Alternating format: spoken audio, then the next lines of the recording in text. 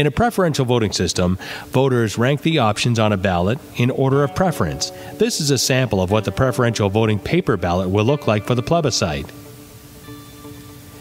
And here's an example of an online electronic ballot with drop-down menus with numbers for ranking the systems.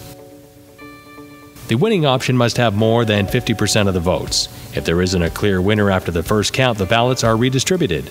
The system with the lowest amount of votes is excluded, and its secondary choices are redistributed.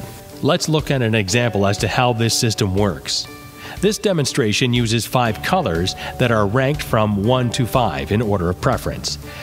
This table shows the results with orange most preferred votes, but that doesn't automatically make them the winner.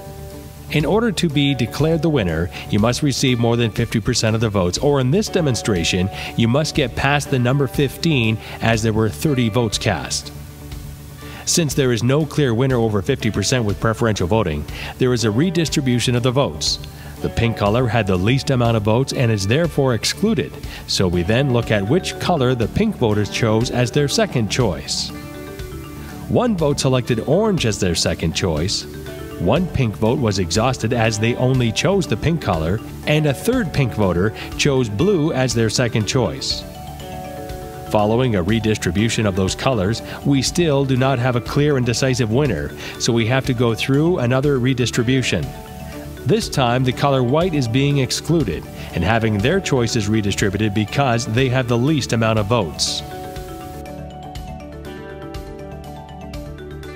Following the second count, we still do not have a clear winner, so a third round of redistribution of votes is coming up, using the yellow votes as they are next to be excluded because now they have the least amount of votes.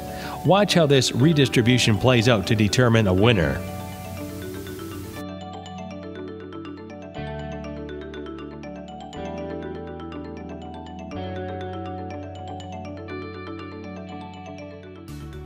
Following this redistribution, it is clear that the orange have enough votes over the 50% margin to have a majority and be declared the winner.